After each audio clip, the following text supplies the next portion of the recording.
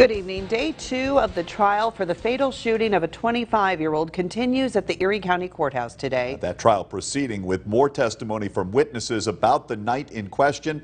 The testimony coming from an expert witness who identified items recovered from the scene.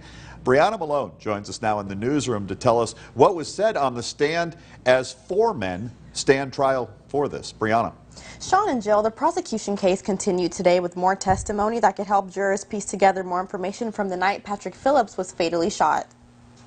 Day 2 of the trial for the shooting of Patrick Phillips continued today with the defendants Derek Elverton, Marshawn Williams, Anthony Blanks, and DeMarjon Beeson. Witnesses appeared on the stand giving their account of December 7th, 2019. Denisha Polk says she knew Phillips for 15 years and referred to him as her best friend.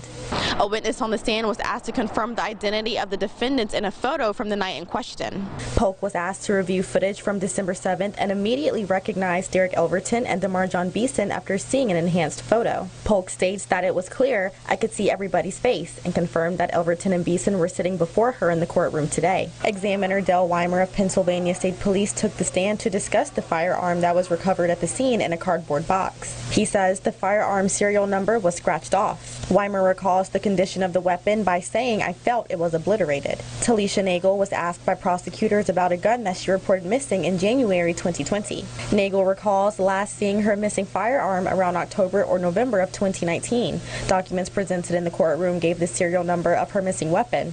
Allegedly, it was the same gun that was recovered at the scene where Phillips was murdered.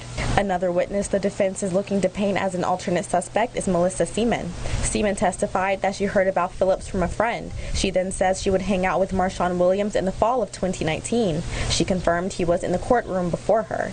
Seaman says Williams told her it would be a good lick, which she confirmed could mean a robbery. She says Williams and her at-the-time boyfriend Michael Tolles returned to her home after the incident, and Williams told her they went to rob Pat, but it went bad. When prosecutors asked Seaman how she felt about what Williams and Tolles did, she says she was upset because she was supposed to be there. Seaman is currently detained from being involved with another robbery that resulted in death in 2020. The trial will continue Monday morning with more testimonies. Sean. Briaunna Malone live in the newsroom tonight. Thank you, Briaunna.